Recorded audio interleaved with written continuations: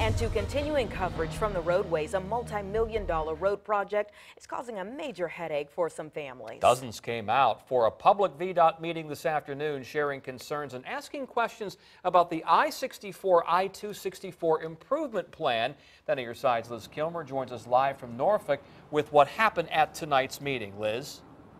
Well, Tom and Anita, we're standing here off of Blackstone Street. You can see a construction site behind me. It's one that people who live nearby say is disrupting their lives, and they made sure that VDOT officials heard about it this afternoon. Now, one woman says she believes that VDOT is listening, and she's trying to be as positive as possible about this project. Once complete, it's expected to improve the commute for thousands of drivers each day.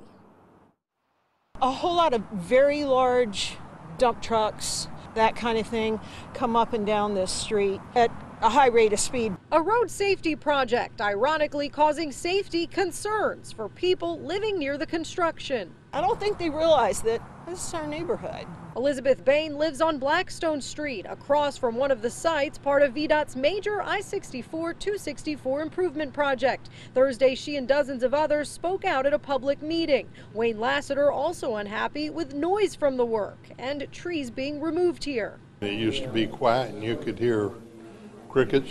Now you hear nothing but interstate. Project engineer James Klotz says they're listening. They've asked the contractors to be mindful of speed. He says they're trying to be considerate about noise and to police the area. We're sweeping a lot. We're keeping up with any kind of debris that may be dropped by trucks. Bain feels she's being heard. Already, crews have taken action on her behalf. Our yards were getting destroyed, so the VDOT folks came out and put these little things out.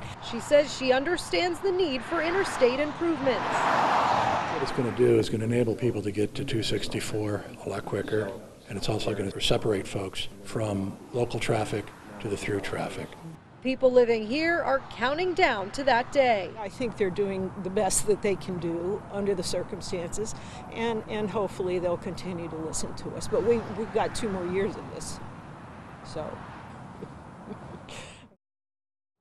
And phase 1 of the project is expected to wrap up in October of 2019. Officials say it's on schedule and on budget. The work began late last year. We told you more about it then at another public meeting. For more information on that, on the project, including phase 2, head to wavy.com. I'm live in Norfolk. Liz Kilmer, 10 on your side.